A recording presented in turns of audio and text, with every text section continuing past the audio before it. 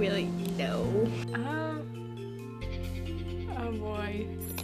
Phones, computers, like electrical stuff. Electronics, it like makes up that stuff. Like laptops and computers. Just anything that uses machinery like robots or computers or simple things like that. It's a pretty elementary definition in my head.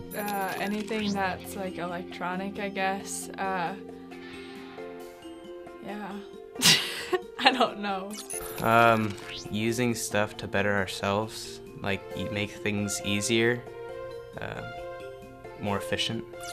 What technology do you use in school? We use iPads and computers and phones and all that stuff every day. The computers, the board at the front of the room. In school we use boards or smart boards. Some teachers even use their phones or iPads to look up certain things. We use the TVs, we use the computers, I use my cell phone, probably more than I should. We're gonna use iPads next year. All of us are gonna get iPads. We use the computers in the computer lab to take tests now even.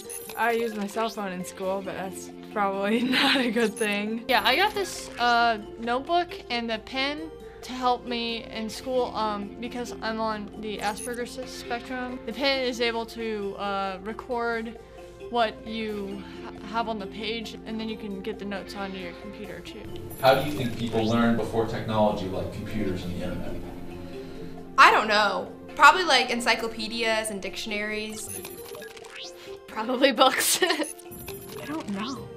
I guess they had to like go to the library or something and like look it up.